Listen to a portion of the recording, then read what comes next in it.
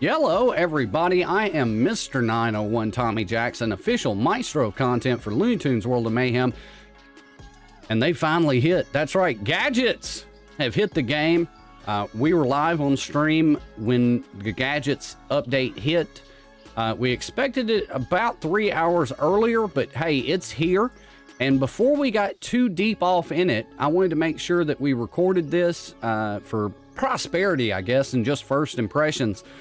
We actually stopped it right when we reset the game. We got a notification that said it was updated, so we stopped it, we restarted the game, and now we have a gadget tutorial, and I wanted to go through this and give you my first impressions on it.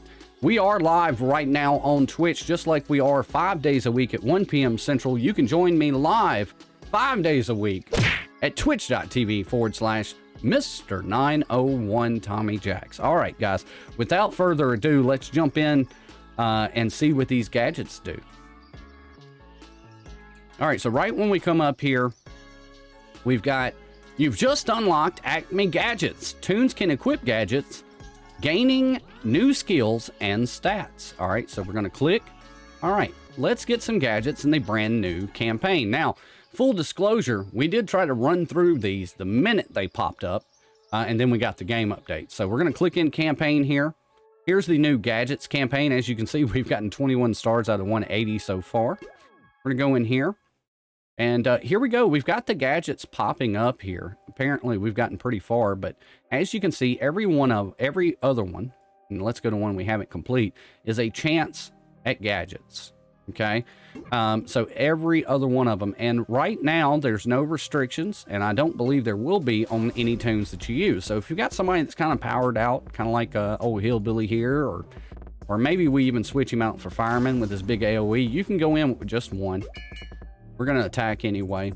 This is going to be very low powered teams to start off with, but after this we're going to show you.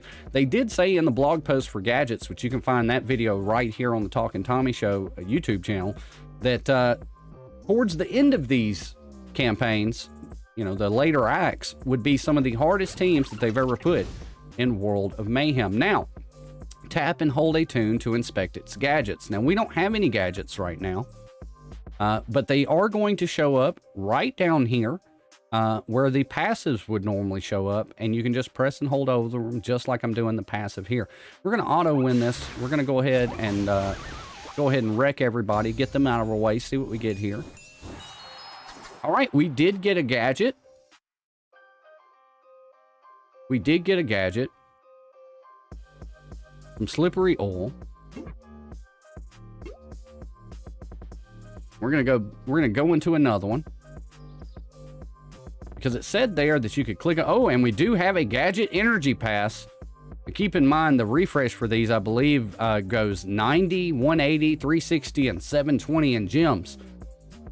So, $4.99 for a day's worth extra energy here may be something you want to look into. All right, now that we have some gadgets to equip, let's do it. All right, so we just went through, we got us a gadget.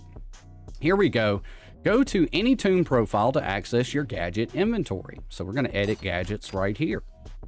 All right, so here's our inventory. This is what we've got so far. We do have 4 slippery oils. So let's see. We're going to go here. It says slippery oil is 10% defense. Whenever 1 or more allies are healed, this tune gains dodge chance up for 2 turns. That's if you equip 4 of them. So once you equip 4 of them, it kind of unlocks another ability. Now, granted, I don't know if Bugs Bunny is the guy that I want with this on him, but for video's sake, we're gonna go ahead. We're gonna equip that. All right, so equip more of the same gadgets to unlock skills and bonuses. All current gadget advantages are displayed at the left panel. As you can see, that's what we were talking about. You equip 2, 10% defense, 1's 2.5, and then 4, whenever 1 or more allies are healed, this tune gains dodge chance up for 2 turns. All right, so if we were to take and equip 2 of them, we now have the 10% defense and the bonus stat here. It added 12.5 and 2.5, so that's the total there. Let's add another one, see what happens. There we go. So it added 2.5% health, and that's something that basically is kind of a random generated bonus skill. from what I understand. And then we're going to add the fourth one so that we can get this ability here. And you'll see it should go green. There we go. We've got the fourth one there. We've got the ability there. So we're going to go back out. Get past the pop-ups. And we're going to go back into this campaign. And every other one of them are awarding money and gems, gold coins and gems. So I do like that. We've all probably are on a gem crunch since the Frankenbeans, the Al Franken event. Let's go in here. See, there's your refresh right there. 90 gems. That's a pretty big refresh. Like I said, it goes 90, 180, 360, 720. It's not something that they're going to want everybody to be able to go through all at once. It's more of a progression. So we are going to go ahead and spend the 90.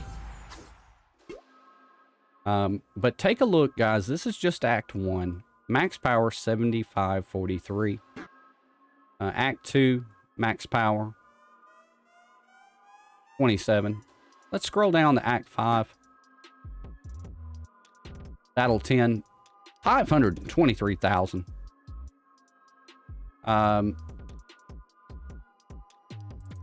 Pretty stacked there towards the end. I'd like to know, let me know if you guys are able to beat that. I want to go back to someone totally different. Let's just pick somebody else. All right, so here's the gadget screen. You can see that it's set up now. We're gonna go in and see what we've got. We've got 3 of these.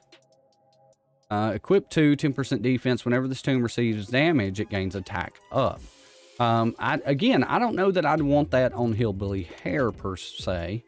And then this is the health vacuum. So essentially what you're going to do is you're going to be going through the campaign. You're going to be farming for different gadgets. Now, whether or not they're in another place to get remains to be seen. It may be some things that they add to events. We don't know yet. But what you're going to want to do is go through and go through this campaign and try to get your gadgets. Now, if you do realize, like if we go on the second act here, there's just a chance. They don't really tell us what chance there is, but there's a chance to get one or the other. So what you can actually do, let's say you're specifically looking for, the health vacuum. All right. So if we go into our tune here and we go to edit gadgets, you'll notice that right here, there are some finds. Now we already have one health vacuum, so we can't find it, but let's say we were looking for the boxing glove here. You click find. It tells you what it does. Click find again. Which one are you looking for? Are you looking for the rare or the boxing stick? Let's just say we want to find that one. And they're going to tell you that right there, it's available in Chapter 1, Act 3, Stage 4. Once I complete that, I can actually go to it and try to farm for a chance.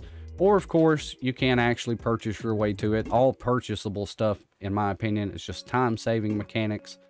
But that's essentially how that works. Now, it's going to take us a minute to be able to get a team together.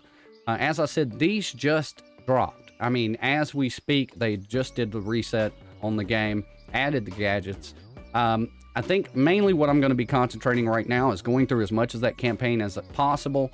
Not necessarily doing the high refreshes on it. I will wait until the next bit of energy I get. I don't know how efficient that's going to be at 90, 180, 360, and 720 gems. I don't know that that's going to be worth it. But what I'm going to be focusing on myself is trying to take a team that I already use, see what gadget may give them an ability that either I don't have or pairs well with them, and then try to equip everybody with some corresponding gadget to help. I don't see anywhere where this looks like it's going to be an uber problem. I know a lot of people were worried about this. However, the way that it's set up, I don't think that this is going to be anything but just something that we can kind of theory craft with. I mean, for example, what happens if Hillbilly Hair has 25% lifesteal? Now, I don't know the cost associated with unequipping them. Let's go to Bugs Bunny real quick. And let's see what that looks like if we can actually do it yet. Because I know that there is...